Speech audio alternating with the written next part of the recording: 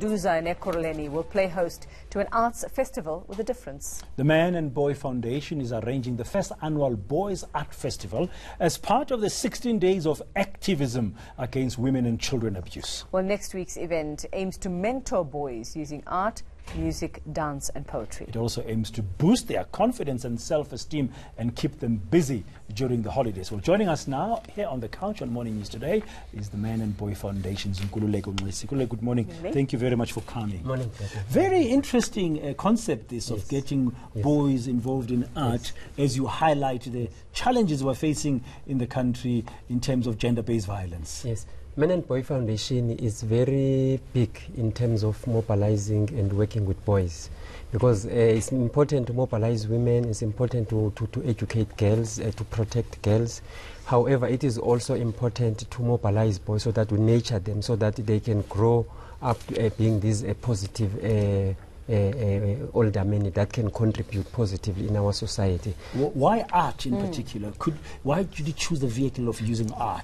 Yes, because because the first thing is that we have been having workshops and seminars and talking to boys and talking with boys, and then now we felt that as part of 16 days of activism, let's create a platform where boys can express themselves through music, through dance, through poetry, and driving messages against gender-based violence and so on. But also on the day we'll be having a professional musicians and artists.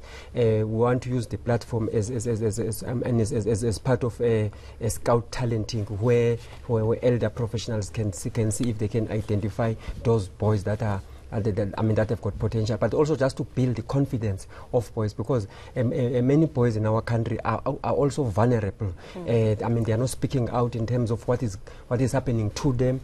Some boys are abused, some boys are molested, some boys are circumcised illegally in public healthcare facilities, and so on and so on. So we're mobilizing them so that they can begin to have a platform, to express themselves and to speak up and being part of the solution in terms of these social ills, including gender-based violence. So this is happening now during 16 days of activism, and that involves women and children as well. The boys form part of the children part of it. But how are you teaching them, or how are you mentoring them, or what are you telling them about how to deal with women in their lives, or what will happen, what is expected of them as boys and men? I think the first thing that we teach them is that it is okay to be a boy. It is actually cool to be a boy, because we're linking that with the issue of traditional initiation, because it's a traditional initiation season. And many young boys, they go to initiation school being underage because they've got this pressure that I want to be a man, because if I'm a boy, I'm not worth it. So that's the first teaching that that we give them. But the second is to say you are a human being, and then we're living in a very cruel society that is got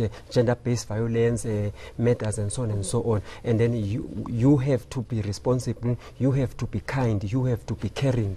And then, but when you feel that you must cry, you must be able to express yourself, you must be able to express your feelings, because in most cases, as men, we're taught that if you are a man, you need to be strong, you must not cry, you must fight back, you must be, for a man, you must be physical and so on. So we teach them to be human beings that are caring. We nurture them, but also we engage with them around the issues of life skills, about HIV and AIDS, about boys' health, to say if you have a pain, please seek for medical health and so on.